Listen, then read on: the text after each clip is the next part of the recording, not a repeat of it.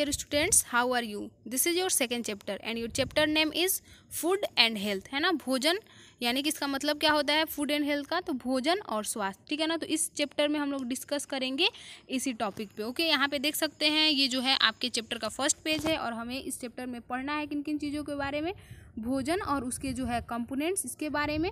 उसके बाद से सेकंड पढ़ेंगे हम लोग बैलेंस डाइट के बारे में, यानी कि संतुलित आहार। और तीसरा जो आपका पॉइंट है इस चैप्टर का वो है डिजीजेज, है ना, यानी कि बीमारियों के बारे में। इन चीज़ों के बारे में हम लोग इस चैप्टर में डिस्कस करेंगे। तो आइए चलते हैं जो है आपके बुक के सेकेंड पेज पे। तो यहाँ पे देख सकते हैं ये जो है आपके बुक का जो है सेकेंड पेज यहाँ पे ओपन हो गया है आपके स्क्रीन पे, यहाँ पे देख सकते हैं। और जो सबसे पहला टॉपिक है आपके सेकंड पेज का वो क्या है, food and it's components. Okay, भोजन और उसके जो है घटक, है ना, यानी कि किन चीज़ों से मिलके जो है भोजन बनता है, ठीक है ना। यहाँ पे आप देख सकते हैं food contains 5 main components. Food में क्या क्या होते हैं, 5 जो है मुख्य जो है कंपोनेंट्स होते हैं। कौन कौन से, तो आपका यहाँ पे देख सकते हैं carbohydrates, fats, proteins, vitamins and minerals, ठीक है ना। ये जो है आपके कितने 5 जो है कंपोनेंट्स हैं आपके किसके, भोजन के, ठीक है ना। आप देख सकते हैं यहाँ पे। और यहाँ पे कह रहे हैं कि our body needs all this component in adequate amounts to remain healthy. यहाँ पे कह रहे हैं कि इन सारी जो भी कंपोनेंट्स है इसकी ज़रूरत हमारी बॉडी को जो है एक पर्याप्त मात्रा में पड़ती है ना। यानी कि आपकी बॉडी को जो हेल्दी रहने के लिए इसके पर्याप्त मात्रा होना बहुत ज़्यादा ज़रूरी है। ये 5 कंपोनेंट का पर्याप्त मात्रा में होना बहुत ज़्यादा ही ज़रूरी है, ठीक है ना। The sources and functions of the 5 main component of food are listed in table 2.1। यहाँ पे कह रहा है कि जो ये जो सोर्सेज हैं, यानी कि कहाँ कहाँ से ये जो 5 कंपोनेंट मिलते हैं हमें, उसका और उसका फंक्शन क्या है ना, एक एक कंपोनेंट का फंक्शन क्या है, ये जो है हम लोग यहाँ पे आपको टेबल 2.1 में दिखाया गया है और आपके स्क्रीन पे यहाँ पे दिखाई दे रहा है, आप देख सकते हैं यहाँ पे, ठीक है ना। सबसे पहला जो हमारा जो कंपोनेंट ऑफ फूड है यहाँ पे कार्बोहाइड्रेट, और किससे मिलता है ये, इसका फंक्शन क्या है यहाँ पे आप देख सकते हैं। ये जो है आपके बॉडी को एनर्जी प्रदान करने का काम करता है, ठीक है ना, provide energy to the body. उसके बाद यहाँ पे सोर्सेज, ये किन किन चीज़ों से हमें कार्बोहाइड्रेट्स मिलेंगे, तो यहाँ पे देख रहे हैं ब्रेड से, राइस, व्हीट, फ्रूट, ठीक है ना, fruit such as banana and mangoes, sugar, potato, corn, ठीक है ना। इन चीज़ों से जो है हमें क्या मिलते हैं, कंपोनेंट्स ऑफ फूड मिलते हैं। नेक्स्ट यहाँ पे आपका कंपोनेंट ऑफ फूड यहाँ पे देख सकते हैं फैट्स। फैट यहाँ पे इसका क्या काम है, help to keep the body warm, है ना। ये जो है आपके बॉडी को गर्म रखने का काम करता है, ठीक है। यहाँ पे ये मिलता किस किस चीज़ों से है, तो मीट से, ऑयल से, बटर, चीज़, घी, क्रीम, ड्राई फ्रूट्स, है ना। इन सारी चीज़ों से हमें फैट हमारी बॉडी में आता है। नेक्स्ट हम लोग यहाँ पे जो कंपोनेंट ऑफ फूड है आपका प्रोटीन्स है, इसका क्या काम है, तो ये जो है ये हमारे essential for growth and muscles building, है ना। ये क्यों जरूरी है, ये जरूरी है हमारी बॉडी के ग्रोथ के लिए और मसल्स बिल्डिंग के लिए, ठीक है ना। और ये कहाँ मिलता है, तो चिकन में, फिश, एग्स, मिल्क, चीज़, पल्सेस, सोयाबीन, इन चीज़ों में जो है आपका प्रोटीन्स मिलता है, ठीक है ना। ये सोर्सेज हैं। नेक्स्ट यहाँ पे देख सकते हैं कंपोनेंट ऑफ फूड है vitamins and minerals, iron, calcium, iodine and phosphorus are important minerals required by our body, है ना। ये जो है आपके जो है कंपोनेंट्स ऑफ फूड, जो आखिरी कंपोनेंट ऑफ फूड है यहाँ पे देख सकते हैं वाइटामिन और मिनरल्स, ठीक है ना। और ये जो है और उसमें जो मिनरल्स यहाँ पे दिया गया है जिसमें आपका आयरन, कैल्शियम, आयोडीन, फास्फोरस, ये सभी के सभी जो है बहुत ही इंपॉर्टेंट जो है मिनरल्स हैं, जो हमारी बॉडी को इन सारे मिनरल्स की ज़रूरत पड़ती है ना। यहाँ पे देख सकते हैं इसका फंक्शन क्या है, तो needed in a small amount for normal functioning of the body, है ना। यहाँ पे कह रहा है कि अगर नॉर्मल फंक्शन जो है बॉडी आपका कर रहा है तो ये बहुत ही स्मॉल अमाउंट में उस बॉडी को चाहिए, ठीक है ना। और ये इसकी ज़रूरत to fight diseases and prevent us from falling सिक, है ना। इसका काम क्या है, तो ये जो है हमें बीमारियों से लड़ने में जो है हमारी मदद करता है ना। अगर ये एडिक्वेट अमाउंट में हमारी बॉडी में है तो हम जो है बीमार नहीं पड़ेंगे। इन्हीं सारी चीज़ों की कमी की वजह से हम जो है बीमार पड़ते हैं, ठीक है ना। फ्रूट्स, और ये कहाँ से मिलता है, ये जो है आपको वाइटामिन और मिनरल्स, तो आपको फलों से, fruits and vegetable, fish, egg, milk, है ना। इन चीज़ों से जो है हमें जो है क्या मिलते हैं, ये आपके मिनरल्स और वाइटामिन्स मिलते हैं। नेक्स्ट यहाँ पे देख सकते हैं आपके जो है यहाँ पे देख सकते हैं सोर्सेज ऑफ, यहाँ पे फिगर बना के दिखाया गया है ना, सोर्सेज ऑफ फैट्स। जो पहला यहाँ पे देख सकते हैं आप चीज़ का जो है यहाँ पे चीज़, ड्राई फ्रूट, ये सारी चीज़ें यहाँ पे देख सकते हैं दिखाया गया, ठीक है ना। नेक्स्ट, और यहाँ पे ये जो है आपका सब सोर्सेज ऑफ फैट्स है।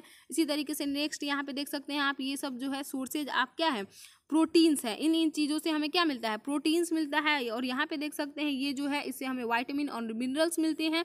और यहाँ पे जो ये देख सकते हैं ये जो है आपका क्या है, सम सोर्सेज ऑफ कार्बोहाइड्रेट। तो इसमें आपको दिखाई दे रहा होगा यहाँ पे ये चीज़ है, ऑयल है, ठीक है ना, ये जो है आपका नारियल है, ठीक है, और ये नट्स हैं। इस तरीके से इससे हमें क्या मिलता है, तो फैट्स मिलता है। यहाँ पे देख सकते हैं आप, ये चिकन है, एग है, ये आपका जो है फ्लेश है, ये सब मछली, ठीक है ना, ये सारी चीज़ें जो हैं इससे हमें क्या मिलता है, तो प्रोटीन्स मिलते हैं।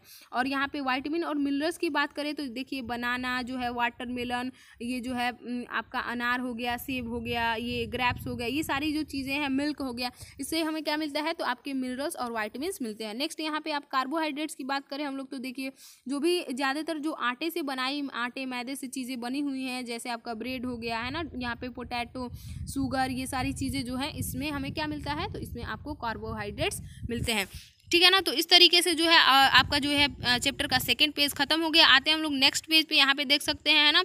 अब जो है इसमें जो है आपका वाटर एंड रफेज के बारे में यहाँ पे लिखा गया है ना। तो कह रहा है कि along with these 5 main component of food our body also needs adequate amount of water and roughage dietary fibre, है ना।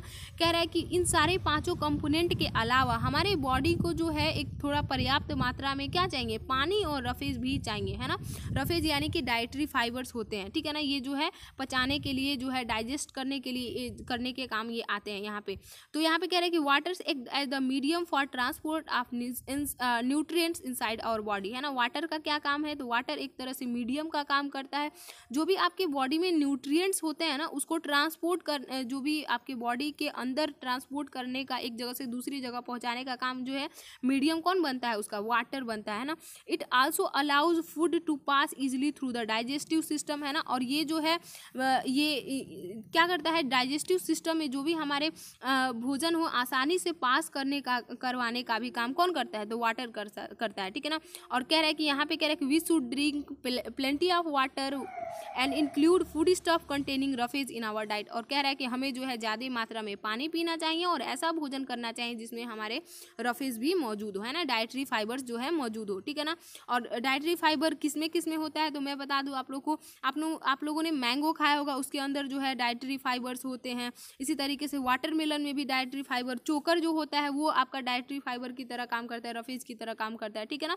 तो ये सारी चीज़ें हैं। और यहाँ पे कह रहा है कि ये जो रफेज होता है ना, ये undigested part of the plant food होता है। कह रहा है कि ये जो है वो हिस्सा होता है जो अनडाइजेस्टेड, जो पचता नहीं है ना। ये क्या करता है, it helps in moving the food easily, ये आसानी से फूड को मूव करने में काम करता है through our digestive system and in proper removal of waste from our body, है ना। इसका काम ही यही है कि जो भी हमारे डाइजेस्टिव जो है सिस्टम है उसको प्रॉपर वे में वर्क कराना और जो है बिल्कुल आराम से, आसानी से जो हमारे बॉडी से जो भी वेस्ट है उसको रिमूव कराने का ये काम जो है आपका रफेज करता है, ठीक है ना। कह रहा है कि आटा होल विथ फ्लोर, यहाँ पे कह रहा है कि ये जो है आटा होता है जिसमें जो है चोकर हो, ठीक है ना।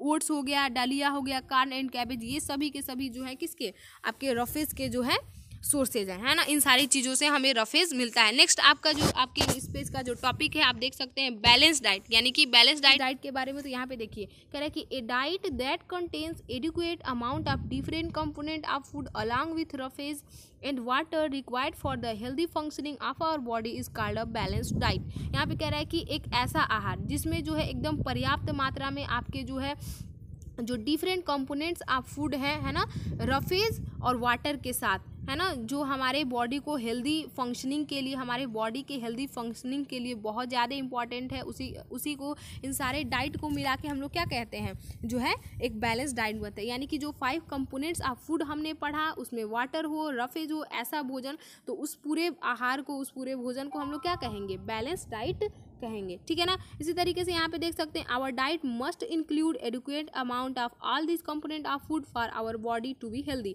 है ना। हमारी जो है बॉडी के हेल्दी रहने के लिए जो है इन सारे कंपोनेंट ऑफ फूड का होना जो है पर्याप्त मात्रा में बहुत ही ज़्यादा जरूरी है ना।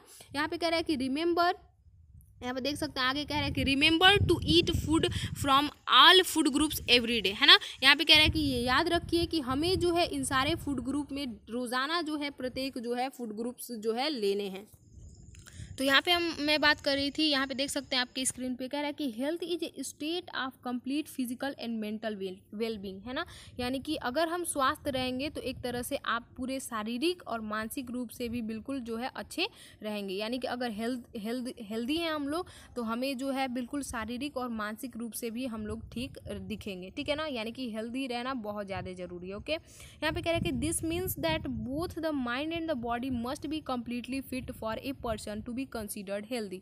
यानी कि इसका मतलब ये कि किसी भी इंसान को हम तभी हेल्दी कह सकते हैं, पूरी तरह से वो तभी हेल्दी रहेगा वो व्यक्ति जब वो शारीरिक और मानसिक रूप से जो है बिल्कुल एकदम फिट रहे, ठीक है ना। ये दोनों ही बहुत ज़्यादा जो है इंपॉर्टेंट है। उसके बाद यहाँ पे क्या है कि proper food, diet, rest, exercise, walking, running and playing and correct posture are essential for staying healthy. यहाँ पे कह रहा है कि जो है ना एकदम प्रॉपर फूड जो है, प्रॉपर यानी कि सही भोजन, उसके बाद से आराम और एक्सरसाइज, है ना। एक्सरसाइज में आपका हो जाएगा वॉकिंग, रनिंग, प्लेइंग, है ना, एंड करेक्ट पोस्चर, है ना। और जो है सही हालत, चाहे वो चलने का हो, बैठने का हो, सोने का हो, करेक्ट पोस्चर होना चाहिए। ये सभी के सभी जो है हेल्दी रहने के लिए बहुत ज़्यादा इंपॉर्टेंट हमारे लिए है ना।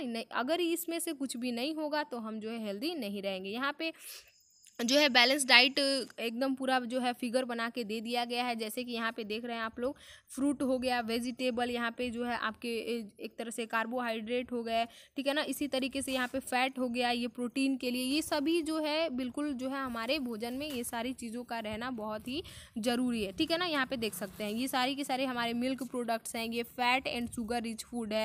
यहाँ पे मीट, फिश, एग, चिकन यहाँ पे जो है दिखाया गया, बिल्कुल ये जो है एक बैलेंस डाइट यहाँ पे आप जो है देख सकते हैं।